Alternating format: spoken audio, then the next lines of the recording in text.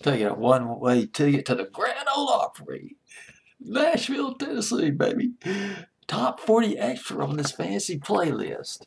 Got George Strait on here. Forgotten about this record. Probably saw this record on country music television. And there was another country music video channel, GMC or I can't remember the name of it, but anyway, probably saw this one on one of the country music uh, video channels.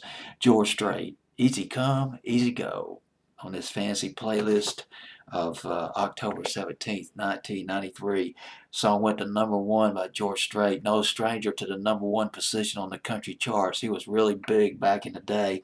From his 14th album, it was called Easy Come, Easy Go. First single off the album was Easy Come, Easy Go. He had about 3 or 4 singles off that album that went top 10 on country, including Love Bug, which went to #8 on country, cover of a 1965 George Jones record.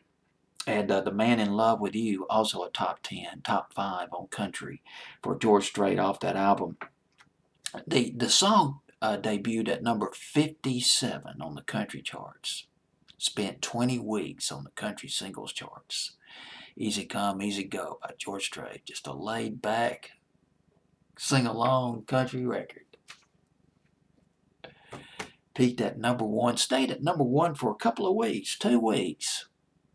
Easy Come, Easy Go, written by a couple of guys who's written a number of records with George Strait, including Aaron Baker. He wrote the song Baby Blue, which went to #1 for George Strait back in 1988. And there's Dean Dillon. Dean Dillon had released about 6 albums of his own, and he wrote Tennessee Whiskey. That's right. He wrote that song with a woman named, wrote her name down, Linda Hargrove. Wrote it with Linda Hargrove.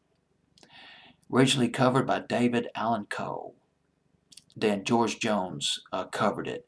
His version went to #2 on country, and more recently, Chris Stapleton, a rising star on the country charts, he covered it back in 2015, did a blues version of it, kind of a blues-influenced version of the record.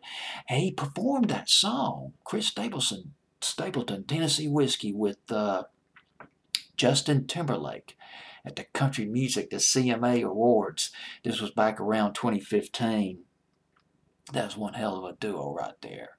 But anyway, getting off the tangent here, getting off subject, talking about Tennessee Whiskey, which was co-written by Dean Dillon. He co-wrote this song, Easy Come, Easy Go, along with Aaron Baker, a #1 country hit on my fancy playlist, October 17th, 1993. It's George Strait.